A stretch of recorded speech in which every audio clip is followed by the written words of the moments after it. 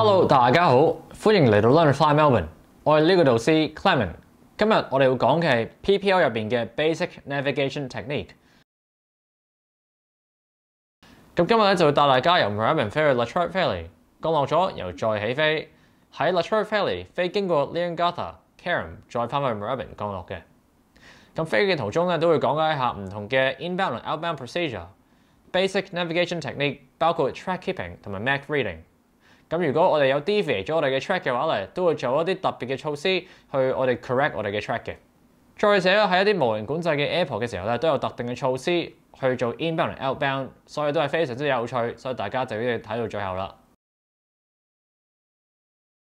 喺啱起飛之後咧，當啱轉向咗第一個 leg 嘅方向嘅時候，仲喺 climb 緊嘅時候，就可以進行一個快速嘅 clear check。C course。咁就核對翻依家飛緊嘅 heading 同 track 係正確㗎啦。L lead out feature 就揾一啲大啲嘅 feature 去確保我哋依家 track 緊嘅大致上方向係正確嘅。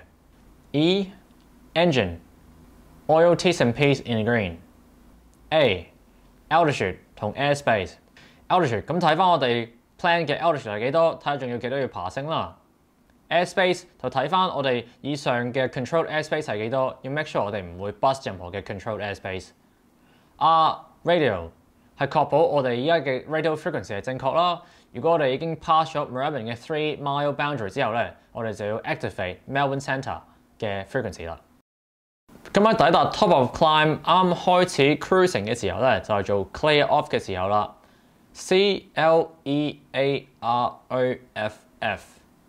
Compass 首先咧就要對翻我哋 magnetic compass 同埋 HSI 所顯示 heading 係咪一致。L log 咁就我哋嘅 flight log 入邊咧寫翻低需要寫嘅數字，就要根據翻 Moorabbin 嘅 actual time of departure 去計算翻每一個 waypoint 嘅 estimate time of arrival。E engine 確保引擎嘅一切讀數係喺綠色嘅範圍以內咯。A altitude 同埋 airspace。altitude 係保持緊我哋 plan 咗嘅高度啦。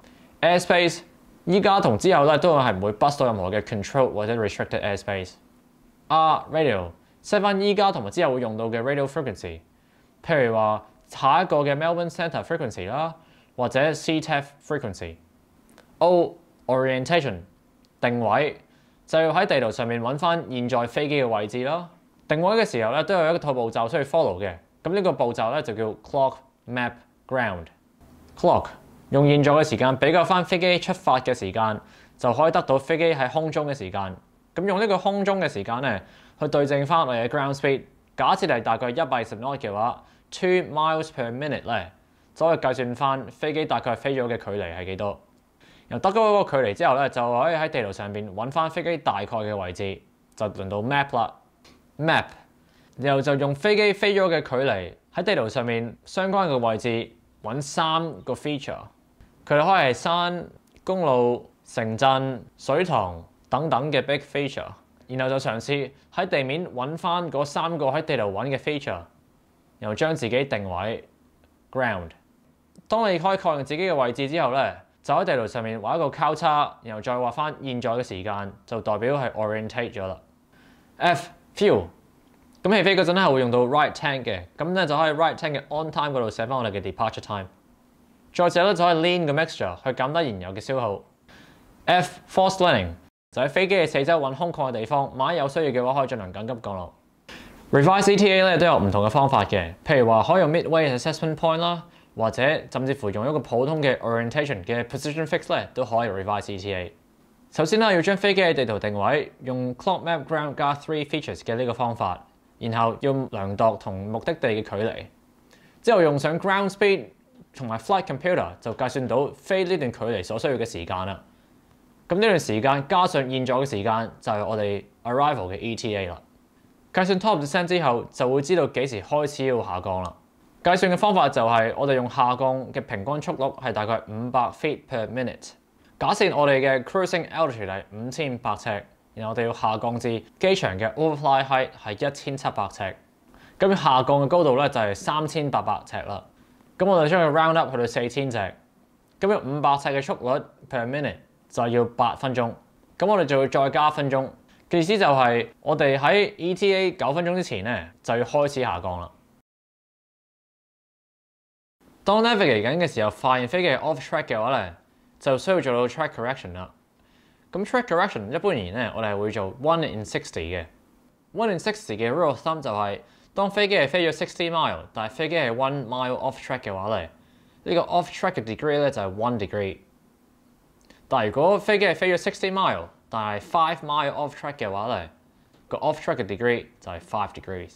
假設啦，當我哋喺 midway assessment point 嘅時候，發現飛機係5 mile off track， 而我哋知道 midway assessment point 咧係距離我哋出發地33 mile， 距離我哋嘅目的地亦都係33 mile。咁我哋就當佢係30 mile，5 mile off track。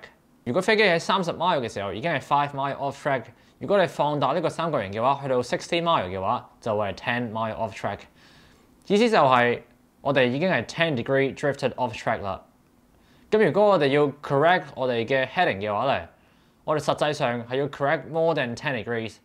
我哋要將兩個三棱形嘅內角去相加。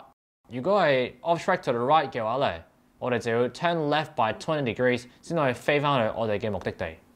喺到達第一個機場20個 mile 之前咧，就可以開始用 arrival data card 去進行一個 arrival briefing， 去講翻點樣去 inbound 呢個機場啦。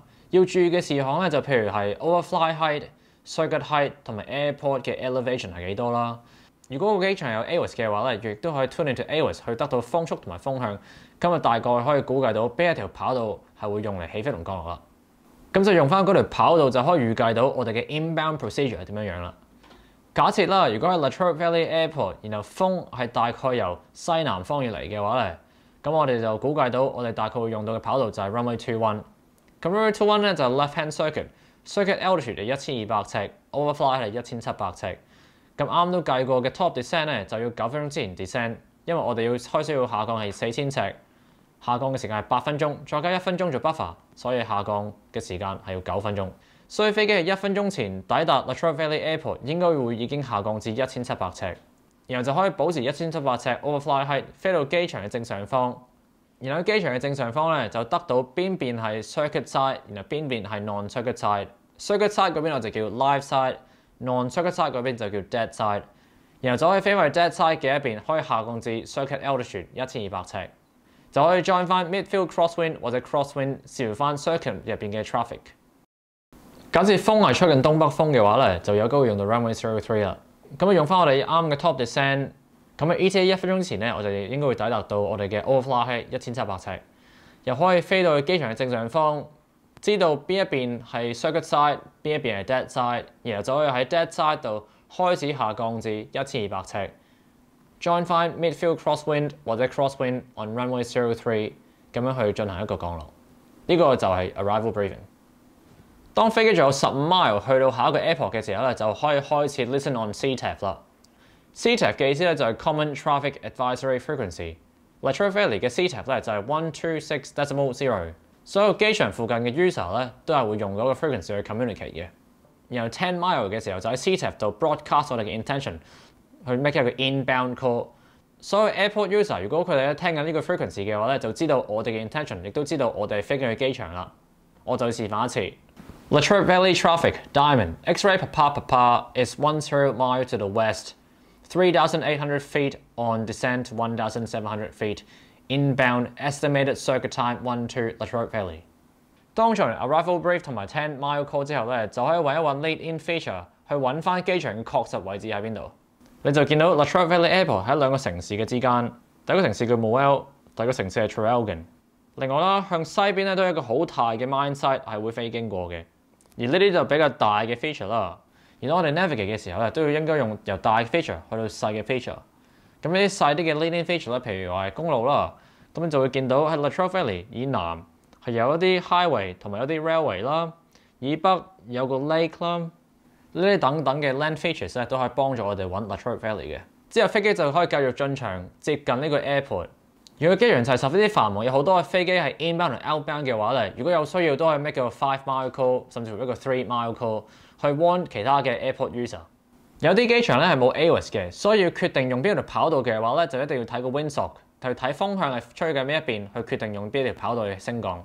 當飛機係 overhead 嘅時候咧，都係咩叫 overhead call？La Trobe Valley traffic, Diamond X-ray Papa is overhead the field 1700, conducting a windsock inspection. La Trobe Valley。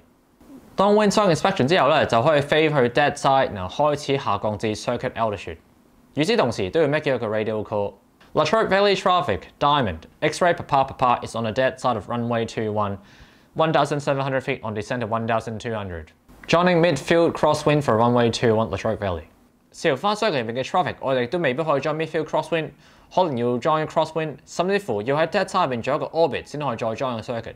因為要記住嘅就係 join circuit 嘅 traffic 係要 give way 俾已經喺 circuit 入邊嘅 traffic。Base call La Trobe Valley traffic Diamond X-ray Papa is on base of runway 21 full stop number 1 La Trobe Valley traffic。呢個 radio call 嘅意思咧，就要令其他 airport user 知道我哋嘅 intention 啦。咁我哋因為想做 full stop， 我哋就講 full stop。如果我哋係第一個降落嘅話，就講 number 1。如果我哋前面有其他飛機嘅話咧，就講 number 2。因為做 full stop 嘅關係，當降落咗之後，減速至安全嘅速度就可以滑行離開跑道。當離開跑道之後咧，有一條實線去代表跑道嘅範圍。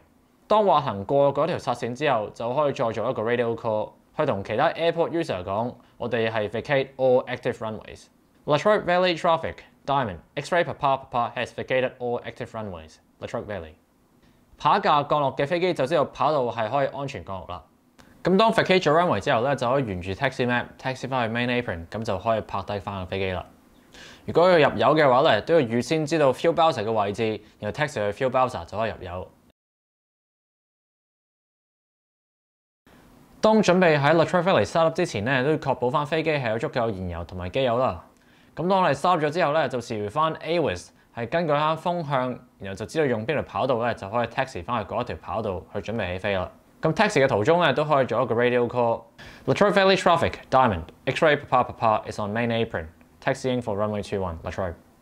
如果個機場係有 run up bay 嘅話咧，就可以 taxi 去 run up bay 做 run up 啦。taxi 緊去 run up bay 或者做 run up 嘅時候咧，都可以繼續去聽 CTAF 嘅呢個 frequency， 去確保冇其他飛機係 inbound 或者 outbound 嘅。